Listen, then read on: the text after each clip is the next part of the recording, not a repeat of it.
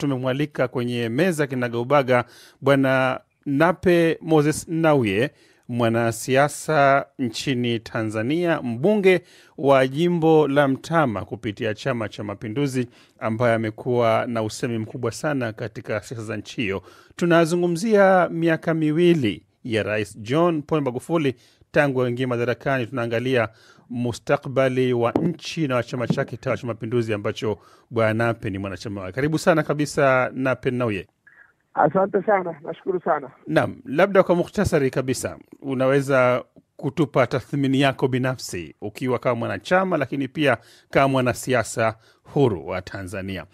Unaiangaliaje hali ya nchi miaka hii miwili ya Rais Magufuli?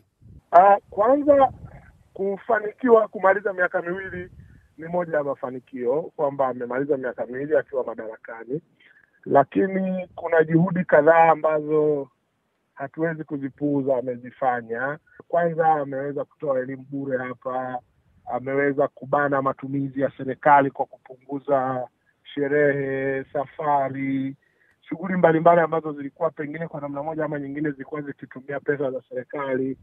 Lakini kwa wakulima kule kuna kodi mbalimbali kwenye mazao yao ameziondoa.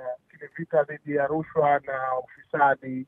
Kwa hiyo yako mambo fulani ameyafanya ambayo kwanza yamo ndani ya ilani ya uchaguzi, lakini pia ilikuwa ahadi ya wakati wa kampeni.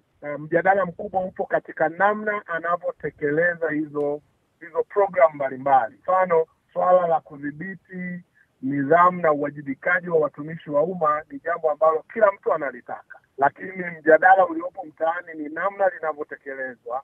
Kuna wanaopiga kelele tu kwamba wanaumia, kuna wanaoona kama vile jambo limefanyika kubwa mno kwa wakati mmoja, pengine lingefanyika taratibu. Kwa hiyo nadhani na kwenye maeneo mengine ya uchumi, ya nyanja za demokrasia, ya utawala bora, pana mjadala mpana na mkubwa namna programs mbalimbali zinavyotekelezwa. Wewe ni mpiga kampeni mkubwa mwaka 2015. Ulitembea takribani Tanzania nzima kumtafutia Rais Magufuli kura na chama chako cha Mapinduzi.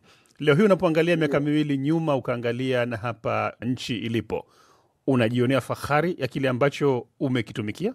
Sijutii kwamba nilifanya kazi kuu ya kumpigia debe, na sio tu kumpigia debe lakini na kuiandaa programu yenyewe, kwa sababu programu inayotekelezwa imeandaliwa chini ya ofisi yangu mimi nikiwa katibu mwenezi. Changamoto kubwa hapa ni namna tunavyotekeleza hizo program, kwamba lengo ni zuri, lakini pengine pana namna fulani ambayo tunaweza tukaboresha namna tunavyotekeleza, tukapata matokeo mazuri mapema bila kuathiri jamii inayotuzunguka. Kwa mfano, ziko jitihada za kukuza uchumi katika nchi, lakini bado maisha ya watu mtaani, ukienda watu wanalalamika maisha magumu. Kwa hiyo mjadala uliopo hivi, hatuwezi tukaendelea kujenga uchumi ila maisha kuendelea kuwa magumu mtaani. Mara zote mwanzo ni mgumu na hakuna mabadiliko ambayo ni marahisi. Mabadiliko yoyote ni magumu, lakini pengine mjadala utakuja hapo kwamba tunapunguzaje machungu yanayotokana na mabadiliko tunayoyafanya. Naam, na bila shaka hapo penye upunguzaji wa machungu ambayo yanaikumba nchi, yanayokumba wananchi, yanavikumba taasisi kwa mfano za kisiasa. Umezungumzia pia kwa mwanzo kuhusu demokrasia na kadha wa kadha. Chukua hatua gani sasa za kuyapunguza haya machungu ambayo bila shaka yapo ndani ya nchi? Mwaka huu ni mwaka wa uchaguzi ndani ya chama ambacho kwa kweli ndicho chenye kauli juu ya programu inayotekelezwa, lakini na juu ya namna programu hiyo inavyotekelezwa. Mimi naamini baada ya uchaguzi ndani ya chama patakuwa na vikao ambavyo vitapitia, kwa sababu itakuwa ni nusu ya safari ya miaka 5, na kwa mujibu wa katiba yetu kila nusu ya term panafanyika tathmini. Kwa hiyo bila shaka, sina hakika kwa sababu sio msemaji tena wa chama, lakini bila shaka pengine inaweza kufanyika tathmini kuona kwamba tunatekeleza vizuri. Kama yako mahali maeneo ya kurekebisha, basi yarekebishwe.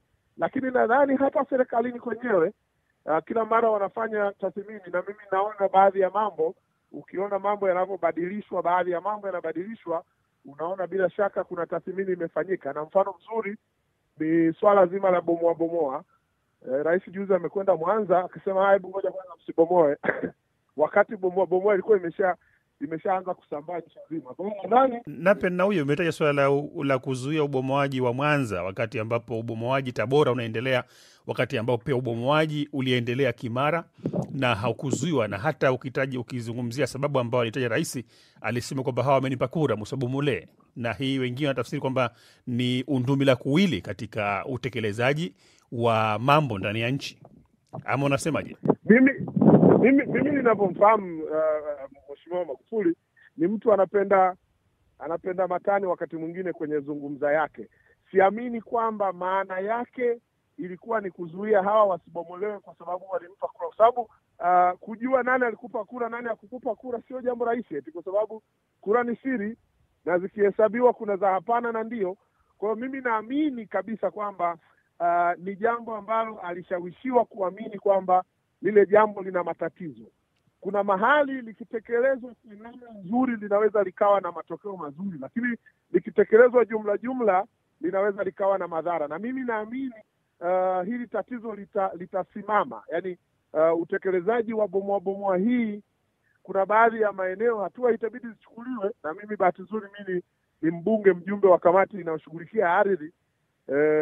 Tumelizungumza hili swala, haliwezi likawa la jumla hivi. Watu wamejenga, wakati wanajenga wamepata vibali vimetolewa na serikali, halafu baadaye watu wanakwenda wakibomoa watu jumla haiko sawa. Kwa hiyo nadhani hata yeye alipozuia sio tu kwa Mwanza, mimi naamini Mwanza itakuwa mfano, lakini itachukuliwa ni kwa nchi nzima ili kuangalia kwamba zoezi litendeke kwa haki. Naam, ulizungumzia pale mwanzo kuhusu kuwepo kwa vikao vya tathmini katika ndani ya chama, ndani ya serikali. Wakosoaji wa mfumo wa utawala uliopo wanasema kwamba hata hiyo chama chako cha Mapinduzi hakifanyi tena kazi kama chama, kinafanya kazi kama mtu mmoja au wawili tu. Unasemaje kuhusu hili? Mimi nadhani huo ni mtazamo wao. CCM ni chama kikubwa sana. Ni taasisi ambayo imejijenga kwa miaka zaidi ya 50 na kitu. Yaani sio taasisi nyepesi kama wanavyodhani namna hiyo. Na mimi nimekaa humu ndani miaka 10 na kitu, nikiwa mtumishi, tena nikikaa kwenye moyo kabisa wa chama hichi. Ninakijua vizuri, na ninajua wakati fulani chama hichi kinaweza ukakiona kama hakipo hivi, lakini kipo na kinasimamia mambo. Kwa sababu mimi nitatoa mfano. Nakumbuka juzi wakati baadhi ya wabunge walikuwa wanafikiria kuongeza miaka 7 hapa badala ya miaka 5, chama kiliingilia kati, na mtakumbuka mwenye hoja alisema baada ya kushauriana na viongozi wa chama, nimeamua kuitoa hoja yangu. Sasa mkisema chama hakipo kabisa, mimi nadhani sio sawa sawa. Ilipoanza awamu hii ulikuwa sehemu ya chama, ulikuwa sehemu ya serikali pia. Awamu imefika miaka 2 baadaye, wewe si sehemu tena ya uongozi wa chama, si sehemu tena ya uongozi wa serikali. Hujihisi kutengwa? Mimi kwa kuwa bado ni mbunge, lakini pia nina access na viongozi. Sioni kama nimetengwa. Mimi najiona mimi nipo ndani na kama kuna kushauri, na ndio maana juzi walipokuwa wanazungumza habari ya kuhama chama, nikasema mimi bado naamini katika kufanya marekebisho ya mapungufu yoyote tu yatakayokuwepo ndani ya chama badala ya kutoka nje. Na bado na msimamo huo kwamba utaendelea kubakia ndani ya CCM iwe iwavyo? Siwezi kuapa kwamba unajua nitafia humu ndani, lakini nasema kwa sasa bado ninaamini kwamba kama yako mapungufu basi tutayashughulikia tukiwa ndani. Bado siamini kwamba dawa ya mapungufu yanayozungumzwa ni kwenda nje. Mimi naamini yamo ndani, na mimi nao mifano ya mapungufu mengi tu ambayo nimeyakuta na tumeyashughulikia nikiwa ndani na yakafanikiwa. Sasa sioni kwa nini nikimbie. Naam, ni kushukuru tena kwa mara nyingine Nape Moses Nnauye, mbunge wa jimbo la Mtama kutoka chama cha Mapinduzi CCM, kwa kuwa sehemu ya Kinagaubaga hivi leo. Asante sana. Shukrani nyingi pia ni kwako msikilizaji wangu kwa kuwa nasi tangu mwanzo hadi mwisho. Mimi ni Mohamed Khelef, na kwaheri hadi mara nyingine.